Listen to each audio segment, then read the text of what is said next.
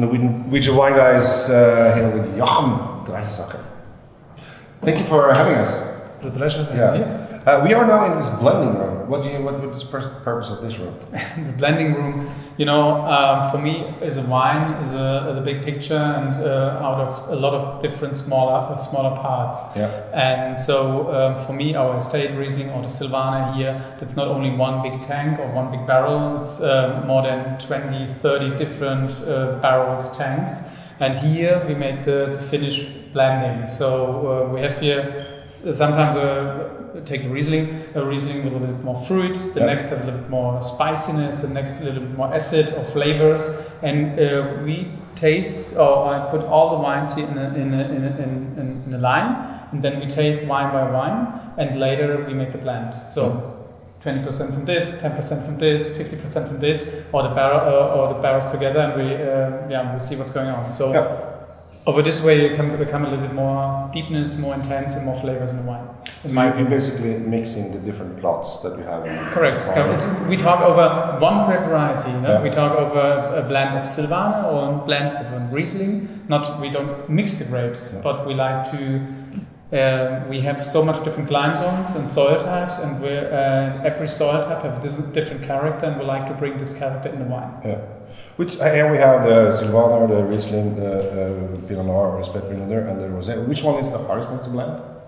The hardest one? Yeah. I think it's normally the Riesling. Riesling is a grape variety, it's so sensible, and then you have so much different flavors, and it's every time the same grape variety, but the character of the wine is very often totally different. And then to find the perfect mixture, but at the end, you know, I'm a Riesling guy, and so it's definitely for me, it must be the best of the best, and so we are very straight and very, it's every time happy tastings, but at the end we have a perfect go and everything's good. Yeah, we should taste the Riesling. How many different Rieslings do you have?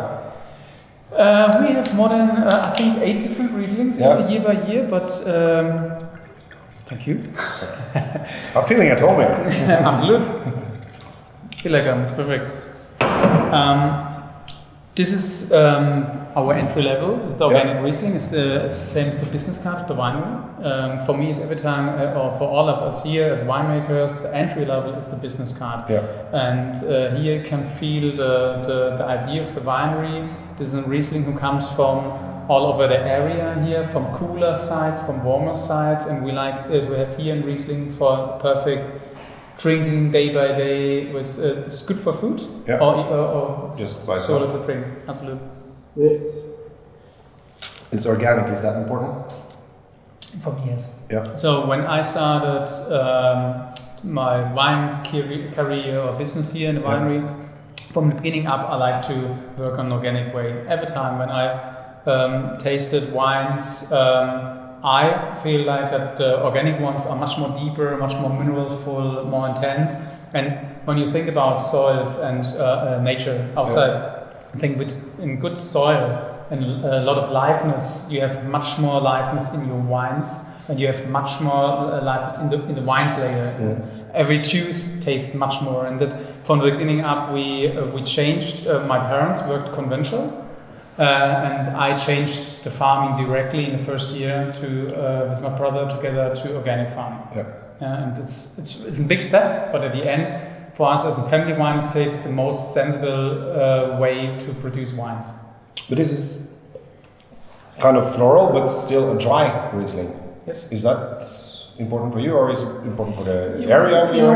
We stay here in Bechstein. It's one of the warmest parts of the south of Rheinhessen, and we have the luck here. We have a lot of limestone soils, and these limestone soils give the wines, the Rieslings especially, a little bit more smoothness. And then you have on one side you have the minerality and texture, and then you have this smoothness from the limestone, and then I think we don't need the sugar to show complexity. For me, it's much more important that we have the concentration over the ripeness and low yields, high concentration, and then you have a full body and juicy wine with a good richness and good minerality structure. And you don't need sugar. No. Sometimes sugar shows you something. It tastes yummy on one side, but when you eat something to this wine, it's very often too sweet. And for me, I like to have the texture very bone dry. So I like to have them dry, and so it's a perfect food-wise, perfect combination, and taste-wise for me too. And yeah. But do you think that the Riesling wines are going more to dry than sweet? Is that the trend? I think you have. When you have a Riesling from the Mosel area, the Mosel have the slate, and they have much more cooler climate.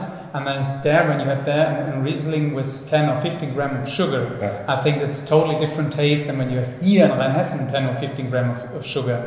I love sometimes to drink a Cabernet, but I never like to drink a Cabernet from Rheinhessen. So I drink a Cabernet from the Mosel or the Saarbrücke. But for a dry style of Riesling, I like to have it really dry, but you need every time a harmony in the wine. Yeah, you can have a harmony with 0.5 gram of sugar, or sure with 5 or 6 grams of sugar, but at the end, for me, I think personally, I like to have it a little bit drier. Yeah, but you also might make the red ones. Yes. The Spätburgunder, or like the rest of the world, they call it the Pinot Noir.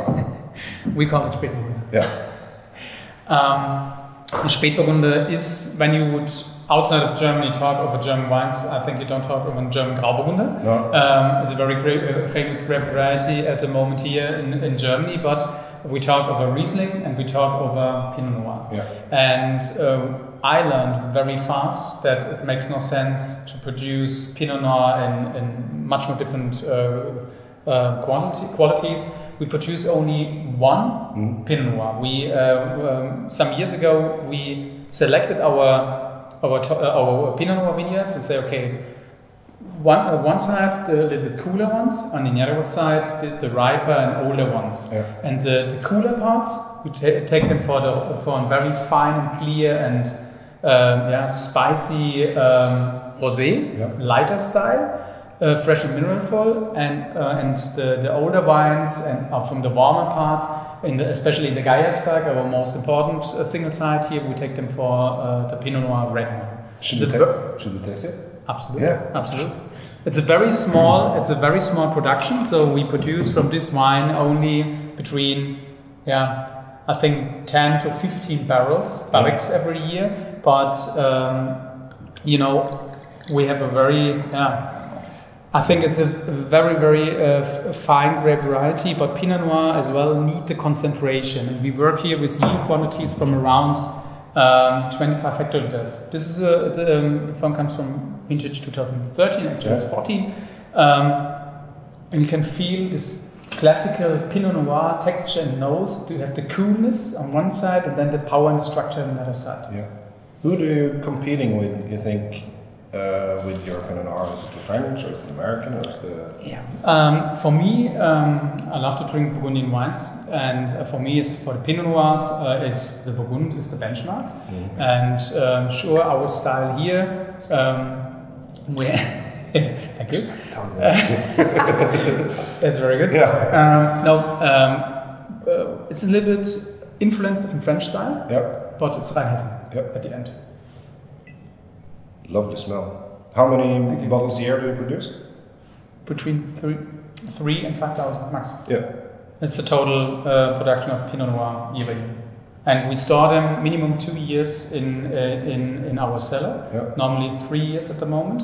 In 100% barrique. Yeah.